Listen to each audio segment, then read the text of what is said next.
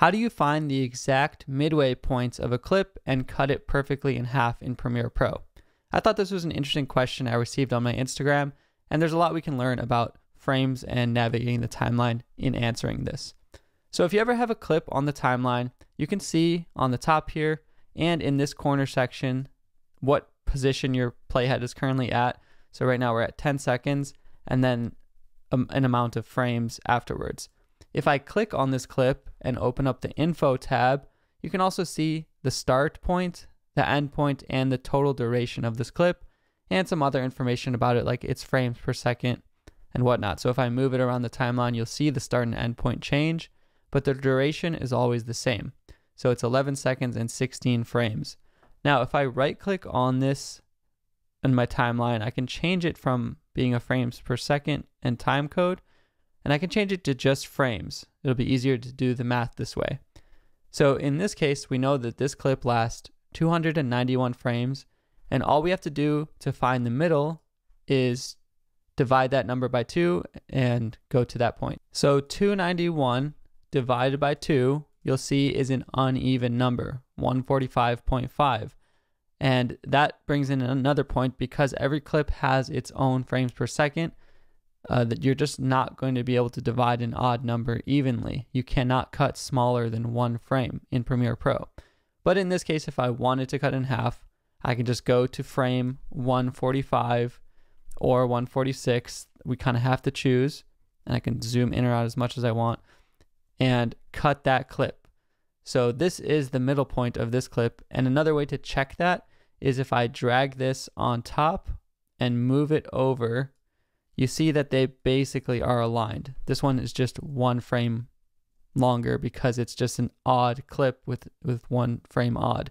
And I can actually move my arrow keys left and right to move 1 frame at a time.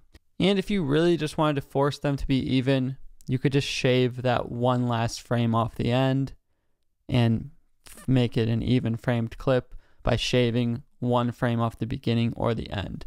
Another quick tip, just as a side note, is if you ever want to see if you're really at the end or beginning of a clip, you see this little white triangular cap at the end. That lets you know that you're really at the end of a clip. And if it doesn't have that, then you know you have room to extend out or not.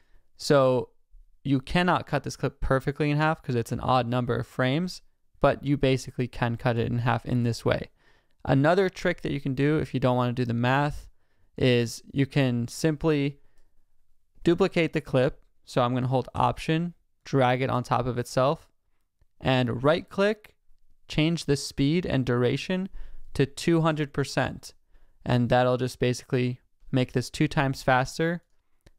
And then I can simply use this clip as a reference point, press up on my timeline, make sure that this V2 is active track targeting by highlighting it blue there.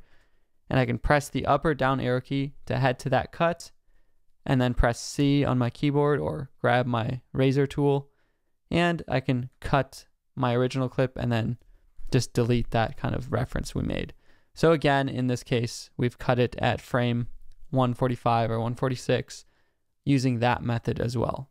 So really just simple math, dividing by 2, understanding that you're working in seconds and frames based on some clips are shot 25 frames per second, some clips are shot 30 frames per second, 60 frames per second.